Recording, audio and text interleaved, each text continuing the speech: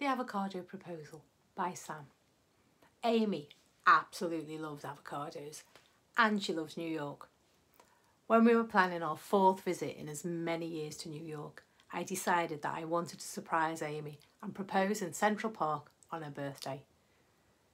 Before leaving the UK, I had hollowed out an avocado and put the ring inside. I glued it back together and covered it in gift wrap. I was nervous going through customs with my secret package, but fortunately they didn't stop me.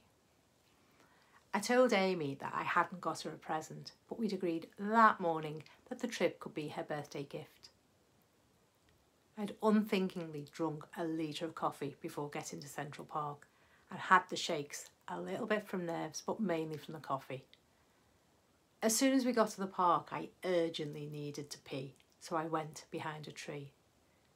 I didn't know where to go to propose, but I managed to spot a lake. When we reached the lake, I told Amy that I had actually got her a little something and handed her the package that I had so carefully prepared.